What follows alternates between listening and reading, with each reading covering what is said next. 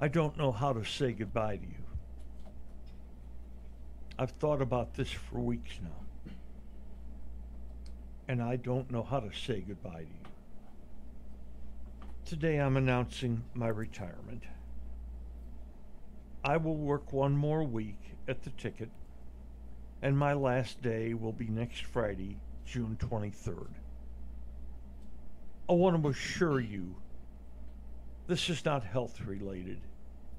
So many of you have helped carry me through the last 3 years or so in which there were some serious health minutes.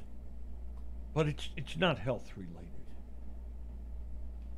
Know that you always understand that a moment like this is coming. It's coming for all of us. Donnie and I talked about it yesterday. Job and I talked about it on the phone.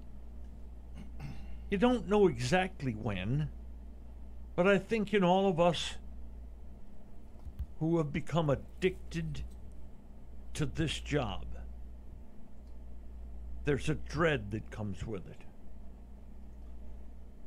Strangely, after telling my showmates yesterday morning, and then telling, it must have been 70 or 80 people in a staff room yesterday afternoon, I feel pretty content about this.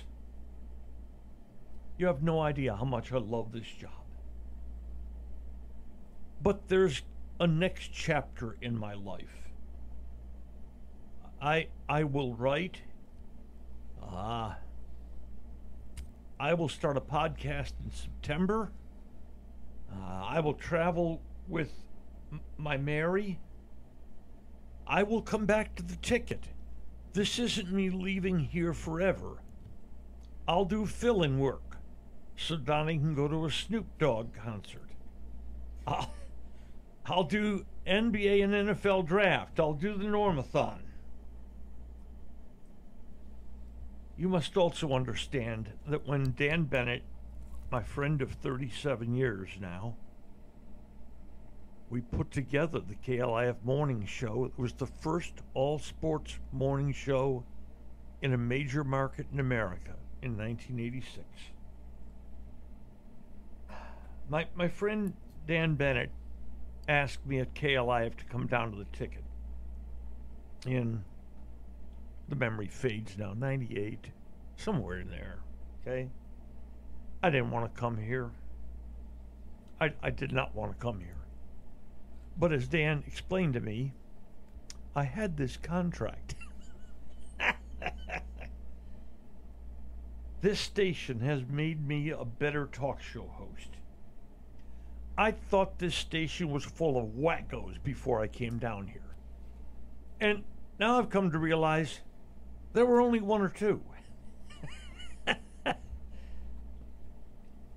I've come to respect these people so much.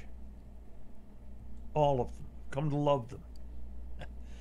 I know it's fun for everybody to pit Gordon against me, but I've got to single him out for just a moment.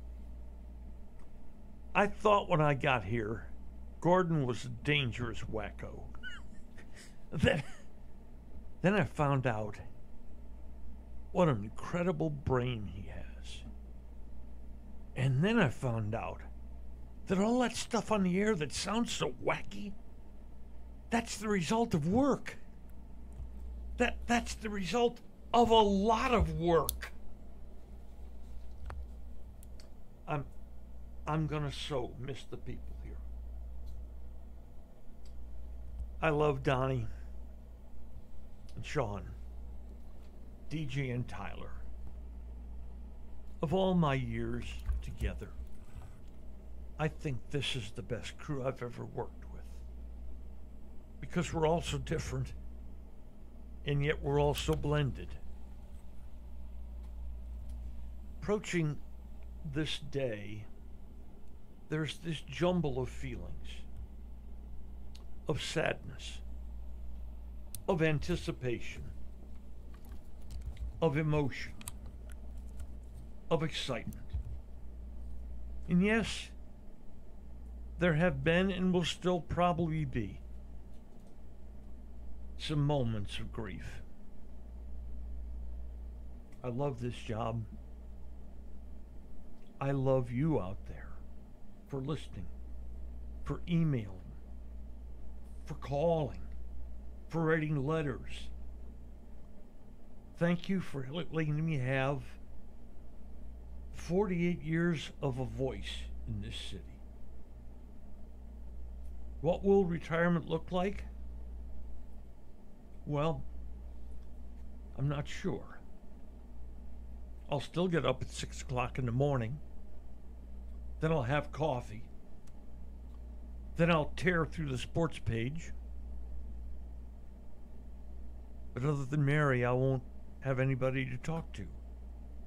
And she's still not sure about teams in this area, what they are. That has been 48 years now. Thank you. Thank all of you. This is a terrific city. These are wonderful fans. This may be the best city to do sports talk in this country. I could tick off all of the other major cities and talk about things that may make me uncomfortable doing work in those cities. But this is a beautiful place. I am ready for whatever is next. But I have loved you. And I will miss this place. I'll miss you.